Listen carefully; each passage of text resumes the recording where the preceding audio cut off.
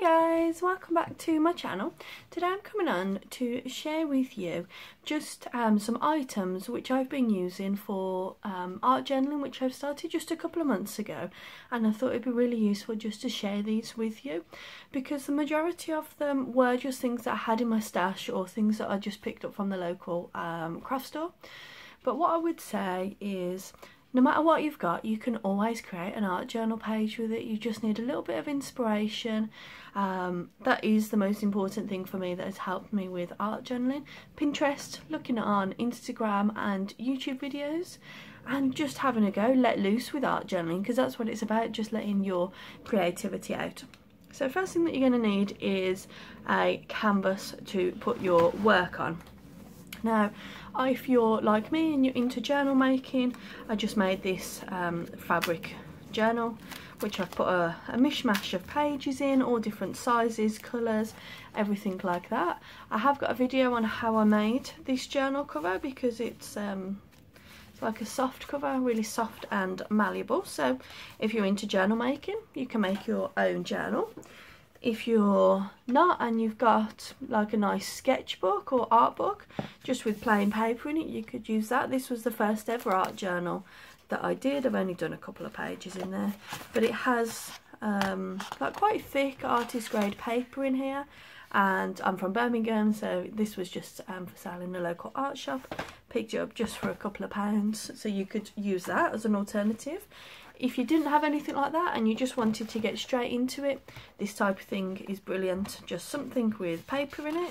If you had cardstock lying around, you know, even if it was brown, white, whatever colour, just apply the colours straight down.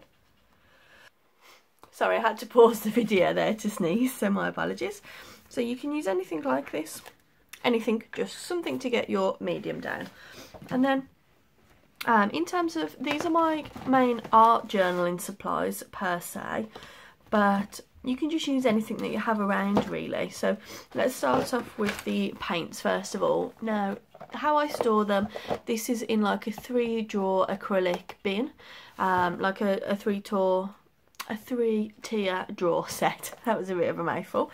And to be honest, the majority of these paints that I had already had them before I started art journaling. Like these colours, they're just old paints that I had from doing odd craft projects, the golds, metallic, silvers.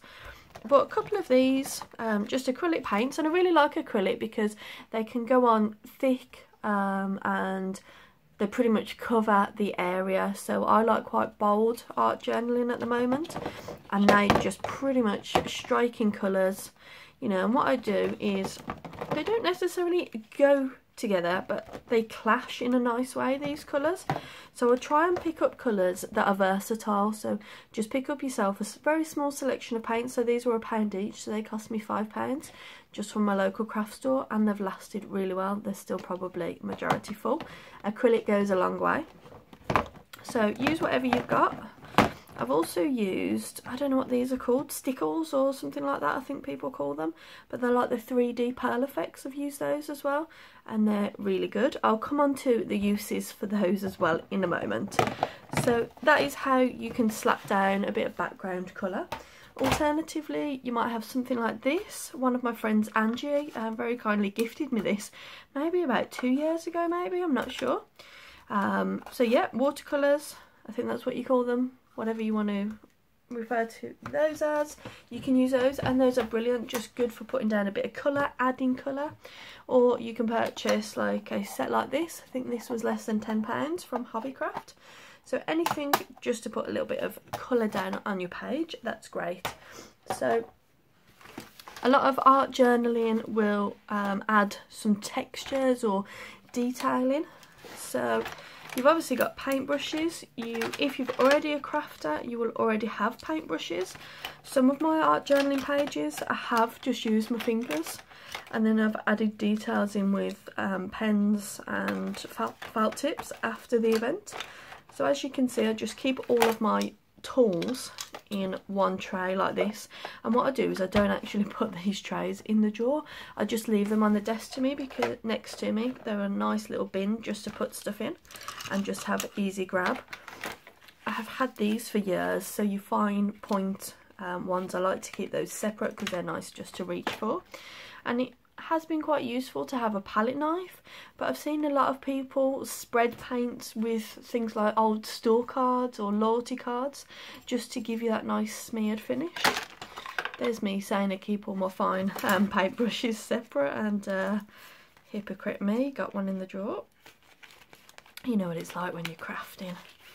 So yeah, lots of these things I have a brayer from Stampin'. And like I was saying, a lot of art journals actually add texture. So I've got some things that I've collected around the home to either add shapes or texture onto the page. So this is the inside of one of these Starbucks sleeves. So that'll add like a really nice lined stampy texture to your work. You can't go wrong with bubble wrap. That is great for adding any texture.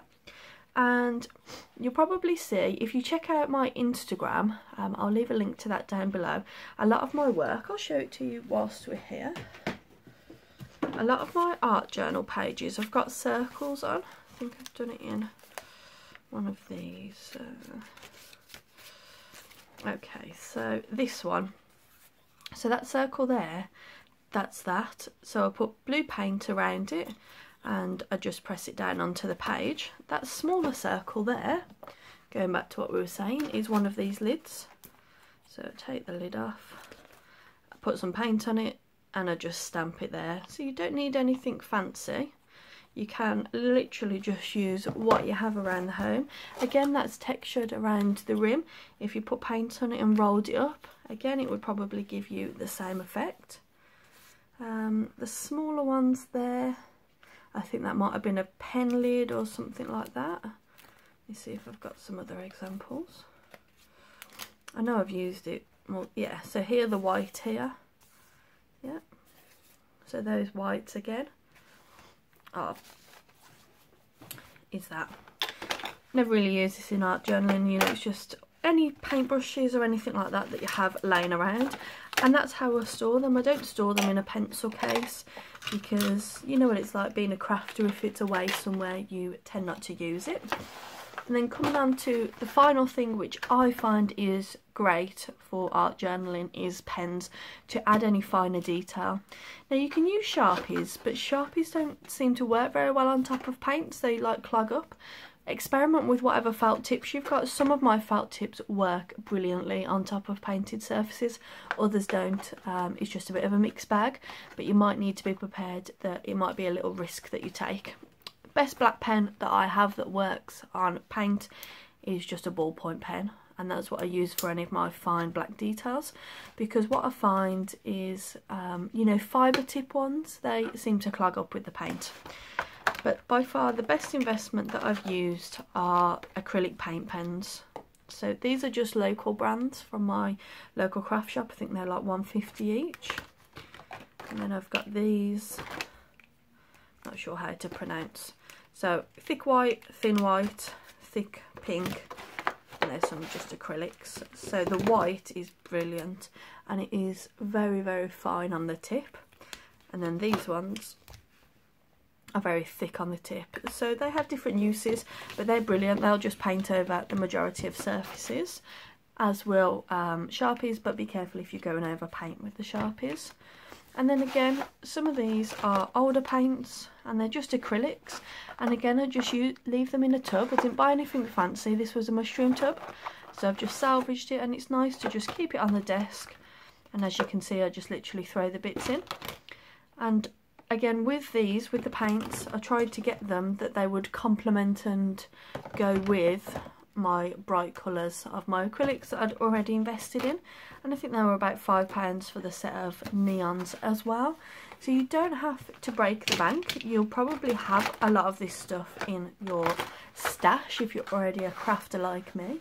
But what I would say is, if you fancy art journaling, just jump in, have a look on Pinterest, pin away until your heart is content, and then just have a go. Yeah, you know, if you're just using something like this, just for your first couple, you're not wasting anything. If you then fall in love with those pieces, bind those into your journal. So if you're going to make your own journal, bind whatever your first attempt was into the journal so that you have a first page, because your first page in your journal can sometimes be daunting. So I really hope this video has helped. Don't forget to check out my Instagram. I've got a lot more of my art journaling stuff on there if you are interested in that. Thanks guys.